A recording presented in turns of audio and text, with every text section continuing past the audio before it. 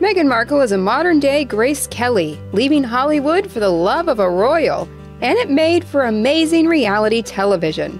The star of the show, other than the couple, was of course Meghan's dress. It was the creation of Claire Waight Keller, the first female artistic director for Givenchy, who was recognized as one of the Time 100 most influential of 2019 honorees. Keller told Time about the big dress reveal, quote, "I had no idea how momentous it was going to be," noting that the creation of social media since the last royal wedding certainly added to her notoriety. Speaking of the boat neck wedding dress she created, Keller told Time, "The idea of that purity was just really modern.